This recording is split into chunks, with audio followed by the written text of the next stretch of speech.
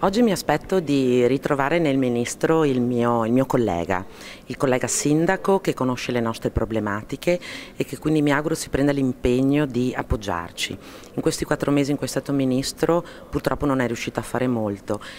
credo che ci voglia tempo per le grandi riforme, ci voglia soprattutto tempo per capire dall'altra parte dello scranno come si risolvono i problemi nostri, però mi auguro che Del Rio, conscio delle nostre problematiche, patto di stabilità, unione dei comuni, soprattutto le problematiche calienti per i piccoli comuni, sia in grado di darci oggi risposte e domani fatti.